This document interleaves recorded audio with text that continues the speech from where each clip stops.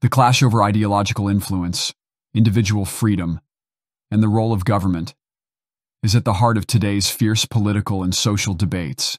Senior Mike Lee speaks passionately to voters who are deeply worried about the creeping presence of government and the erosion of their personal freedoms.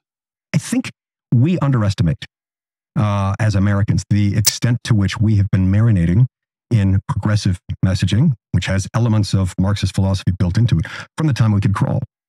From the time we entered kindergarten, whether you went to public school, private school, even many religious schools, and regardless of where you attended university, unless you went to Hillsdale or a couple of other places, more likely than not, you received a lot of conditioning with progressive ideology.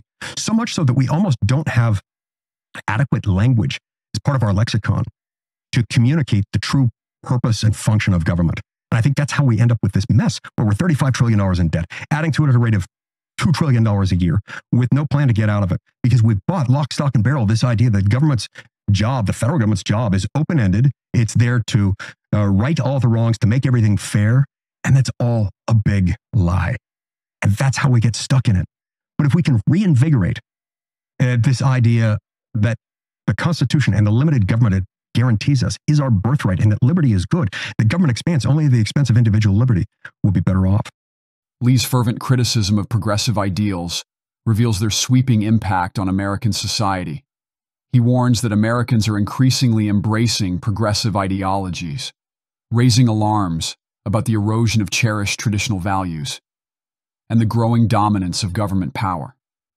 Psychologists note that Lee's relentless focus on the Constitution and limited government resonates strongly with those who crave personal liberty and financial responsibility.